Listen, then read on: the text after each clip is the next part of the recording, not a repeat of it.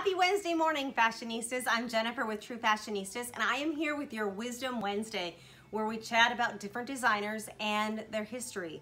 So today we're going to talk to you about Brunello Cucinelli. Now, Brunello actually dropped out of engineering school at the age of 24.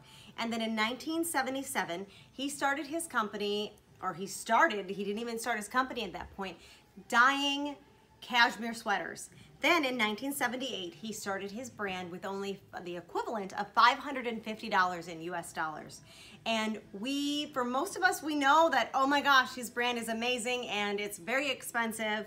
I mean, a sweater it's nothing for a sweater to be over $1,000, but the pieces are exquisite, they're beautiful, they are so soft, and they're so amazing. Now in 2017, he was named by Esquire magazine as one of the top 10 dressed men alive. So that's pretty big kudos, going from starting your company for $550 to having a multi-million-dollar company and being Esquire's top 10 men of style ever. So that for the day is your Wisdom Wednesday. Have a fabulous Wednesday.